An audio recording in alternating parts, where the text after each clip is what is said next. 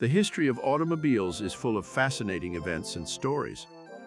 One of them is the world's first car accident, which happened in 1891 in Ohio City, Ohio. The driver of the car was John William Lambert, an engineer and inventor who created the first American gasoline-powered car.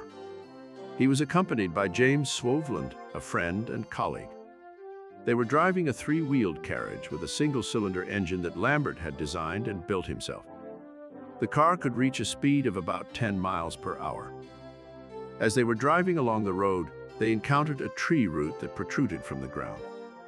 The car hit the root and lost its balance, veering off the road and crashing into a hitching post.